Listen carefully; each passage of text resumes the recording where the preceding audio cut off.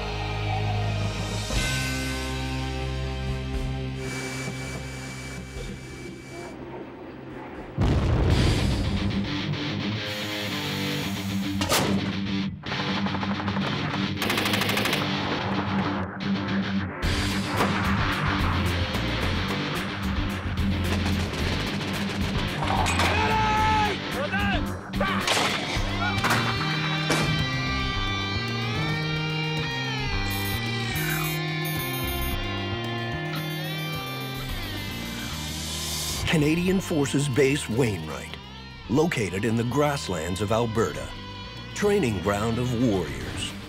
Its 620 square kilometers of training area are used for live fire artillery, armored and infantry training. This is where the Canadian Army does some of its toughest work, preparing soldiers to meet any threat, to win in battle, to survive combat. The 5 RALC, known as 5 Régiment d'Artillerie Légère du Canada, is training at Wainwright to prepare for deployment to Afghanistan. This artillery unit has to get it right. Lives depend on them.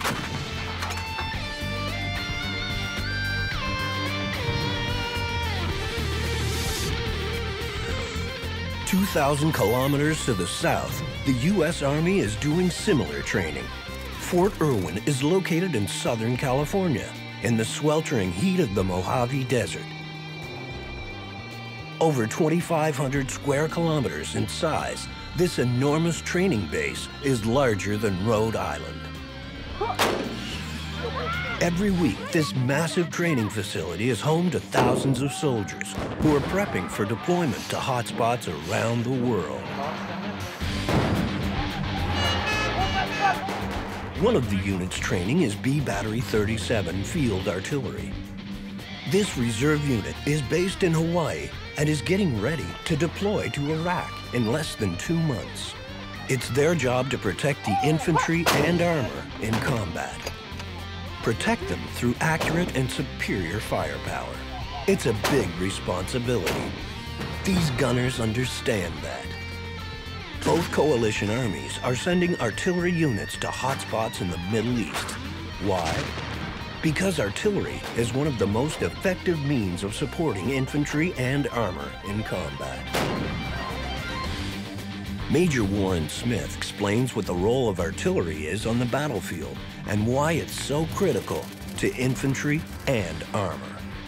Artillery in the Army is used to provide the all-arms team. It provides fire support, suppression and neutralization of an objective while the maneuver elements maneuver into position and close with and destroy the enemy. It inflicts damage and casualties on the enemy and also keeps the enemy's head down during an advance of friendly forces. That's in the offensive. And in the defensive, it can break up enemy advances and inflict damage and casualties on the enemy during their advance. Well, it's important for us as gunners to practice live firing a great deal. In fact, almost every time that we do go out on an exercise, it is live firing. And that's in the interest of honing skills, honing drills, and in the search of perfection, in order to make sure that we can bring in our fire support as close to the supported arm moving on the ground, the infantry and the armor, as possible, to cover that young frightened man who's advancing on the battlefield, and to bring him in as close as possible, to prevent the enemy from engaging him until he's in range to engage the enemy. One of the important goals for 5 RALC and 37 Field Artillery is to provide close gunnery support on the battlefield. Its tactical title is Danger Close. Translation: putting high explosive shells within 300 meters of friendly troops. That's close, real close. But there are concerns about the abilities of all the soldiers that have come to CFB Wainwright and Fort Irwin. Many are new, untested, with little real training. Both these two soldiers right here, this is their first time being out here. And Specialist Ayala, he came from Fort Sill. He was on a pallet on a different type of artillery piece. So this is his first time really being down here, being able to learn this. And now in artillery, you know, half the time we're infantrymen, half the time we're artillerymen. So we lose our skills, you know. So this is a good chance for us to come back and learn our actual job, our MOS. That's what makes this so good. But it's a good chance for us to take a break from all the infantry stuff and come back and do our actual job, blowing things up.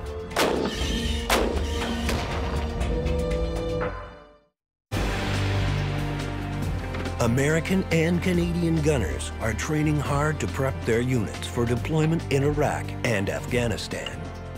They have new soldiers, new young officers. They need to practice and hone their skills. Accuracy and precision are decisive on the battlefield. It wasn't always that way. In the First World War, artillery was one of the dominant weapon systems on the battlefield. The Germans invented indirect fire, which allowed artillery to shoot at distant, unseen targets. Everyone quickly copied them. Each side built up huge masses of guns, all with a single purpose of hammering their enemy into submission. Accuracy was only of moderate interest. The key was to put as many artillery shells on your enemy as quickly as possible.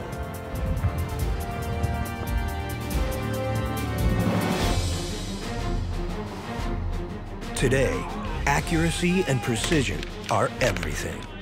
Artillery batteries have to be able to lay down barrages of deadly fire close to friendly forces. Very close, as combat in Afghanistan is proving. So they have to get it right. Every time. The infantry depend on them. Modern artillery and ammunition has the ability to do this.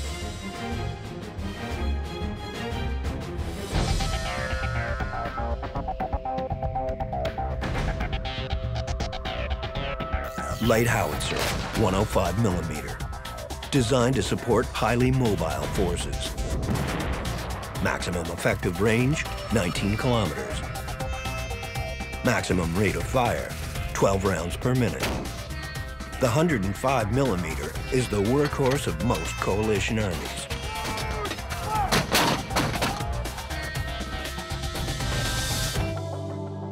The latest gun American and Canadian artillery has acquired is the M777, produced by BAE Systems. The U.S. Marine Corps is using this system in Iraq. Range 24 kilometers. Rate of fire, 6 rounds per minute. Extended range with guided munitions, 40 kilometers. This system is very light and mobile, capable of being airlifted, towed, or carried in planes. While most of the artillery units in the Army await the new M777 howitzers, they continue to train and deploy with the venerable 105 millimeter. This gun has won the admiration of gunners throughout the world for mobility, simplicity, and lethality. Second Lieutenant Natasha Skidmore of 5 RALC told us how this system works. This is a 105 howitzer. This is the barrel. Inside the barrel, you can see the rifling on the inside, which isn't as evident with most arms, but you can really see it. Helps with accuracy and also the range. This is part of the recoil system, which takes a lot of, when we're firing such high caliber rounds, it takes a lot of the stress off the gun and a lot of the components by using it. This is the tannoy box, and this is how we communicate. We string up a wire to the box to our command post, and all the orders for the guns with the bearings and elevations, all the different things we can do with the gun are issued through the box. And this is the lunette, which when we close the trails, we can tow the howitzer. This is the breech. We insert the rounds here. We use the pull cord to fire. These wheels adjust the elevation of the gun and also the bearing. We apply numbers on the sight, level the bubbles, and we're ready to fire. So how do artillery rounds work? And what are the different types of shells? How has technology improved artillery shells?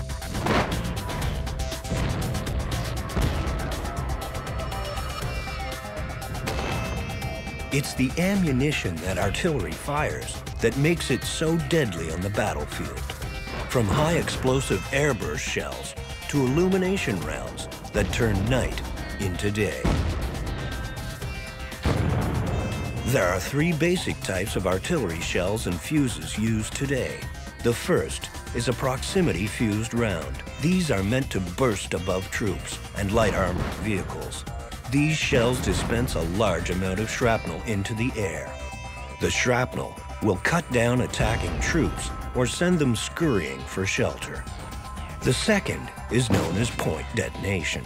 These bullets are fused to explode on contact with the ground or targets. The third type is known as delay. This allows the bullet to dig into the ground slightly before exploding. The result is greater damage on hard contacts or shelters.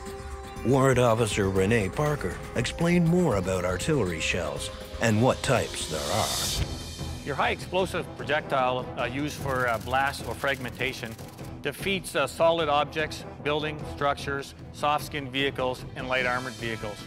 The fragmentation, or the breaking up of the projectile, is good for anti-personnel. We can make it impact and detonate on impact, in which the blast and fragmentation will defeat solid objects and, of course, kick up a lot of dirt, send shrapnel several hundred meters, injuring personnel. We can also make this an airburst projectile, and in that case, using a time or electronic fuse, we can allow it to detonate approximately 12 meters in the air, sending the blast and fragmentation down to the ground, and very effective against personnel in the open. The 105 millimeter smoke projectile is a projectile used for screening friendly movement and blinding the enemy. The illuminating projectile used for lighting up the night sky gives us the capability, if we're not using our night vision devices, to put basically a light in an area so we can see. And how it operates is when the fuse functions, it'll send the charge into the main canister, kicking out the parachute and the cylinder, lighting up the cylinder on its exit, and the parachute will deploy, and the illuminate candle will float to the ground slowly, and it burns approximately 450,000 candle power for about 1 minute. Right here we have the propellant for the 105 millimeter howitzer. How the 105 millimeter howitzer works is the casing is used to house the propellant. In the middle of the casing, we have an igniter. And simply put, the casing is mated to the projectile with the appropriate charge to send the round down to the appropriate range.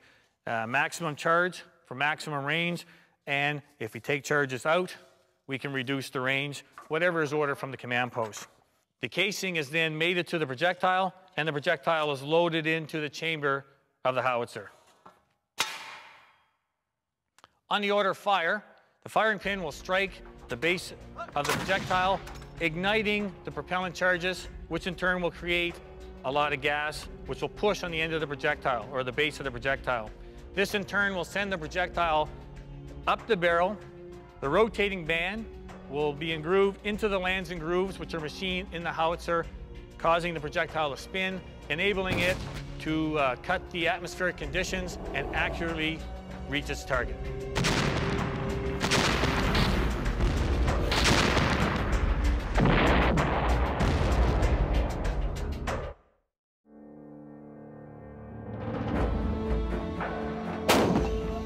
Modern artillery has two specialized classes of personnel trained to work with forward maneuver groups. The first is known as an FAC, or Forward Air Controller. They control any type of aircraft, from attack helicopters to fighter jets. Their job is to get ordnance onto targets. The second is a FOO, or Forward Observation Officer. These specialists control the fall of artillery shells and even missiles onto targets. Their accuracy is paramount. Captain Derek Crabb explains the mission of Forward Air Controllers. A Forward Air Controller is, or FAC as we call them, is essentially normally a two-man party or two-soldier party that effectively coordinates any fixed-wing or aviation assets to strike at enemy targets. So if you could think of essentially anything that flies, whether it's an attack helicopter or an A-10 or a Hornet, that's their job, is to essentially coordinate them with all the other ground fires as well as directing them onto the strike point or the target. So what Forward Air Controllers do, and part of their biggest responsibility, other than the actual strike itself, is all the detailed coordination that happens before that. So the determination of where the friendlies are, having the situational awareness to understand where your forward line of own troops is when you're under fire can be difficult. So that's A, understanding where they are.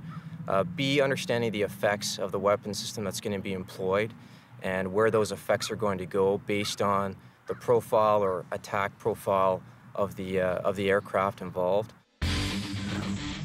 Forward observation officers are the artillery's eyes and ears on the battlefield. They help the battle commander decide what to target and how. At the artillery school in Gagetown, they've created a simulator that helps train junior forward observation officers. Captain Kathy Hare is the senior instructor at the simulator. She talked about how it works and why it's important for training forward observation officers. The FOO is a key player within the maneuver element, whether it's with the infantry or the armored. They're the key advisor for them on all indirect fire, both lethal and non-lethal. The indirect fire trainer, it's a computer simulation system. We can replicate various training environments. It simulates exactly time of flights and everything very realistically as to what the gun's response would be. And as well, it also replicates realistic target effects on various types of targets that we may encounter out there.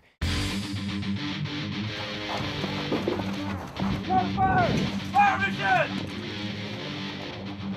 It's finally the big day. You're getting ready. Stay motivated. The culmination of weeks of intense training. Ammunition is loaded. Weapons are given a final check. Today, the artillery in both CFB Wainwright and Fort Irwin will support the infantry and armor as they make tactical attacks. Number 8, stand by. Stand by. With a crack of gunfire, the attack commences. Everywhere you look, there's activity. Armored fighting vehicles attacking. Tanks firing. Soldiers clearing houses. Artillery raining down nearby suppresses counterattacks from the enemy. Like an opera or stage play, this attack is beautifully orchestrated. It's all done with a single purpose: to achieve the mission, to win in combat. The artillery rounds from the 5 RALC and 37 Field Artillery are precise and accurate. They are successfully suppressing the simulated enemy forces.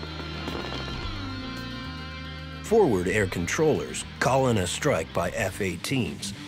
500-pound bombs crash into their targets. All is going as planned.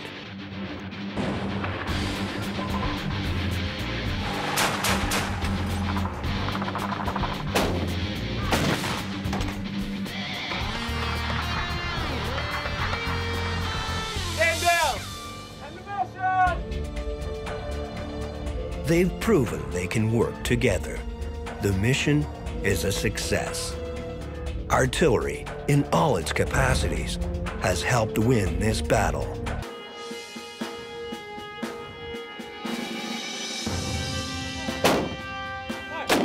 Artillery has evolved a great deal from even 10 years ago. Changing demands of operations and technology have dramatically impacted the composition of the senior service of the Army. New guns, new ammunition, even new roles, such as controlling UAVs for intelligence gathering. Artillery today is one of the most progressive and important combat arms in coalition armies. I think the mission of the artillery really hasn't changed, to be honest. How we achieve that and with what munitions and with whether it's aircraft or guns or mortars or our increased use of UAVs or increased use of sound ranging or radars to find enemy artillery, I think those will constantly be updated and changed. But really, at the end of the day, if it takes us one bullet to achieve what 50 years ago took 150 bullets, you know, that's a good thing. And again, with technology, that will change. However, at the end of the day, we're the battlefield hammer, and I don't think that'll ever change.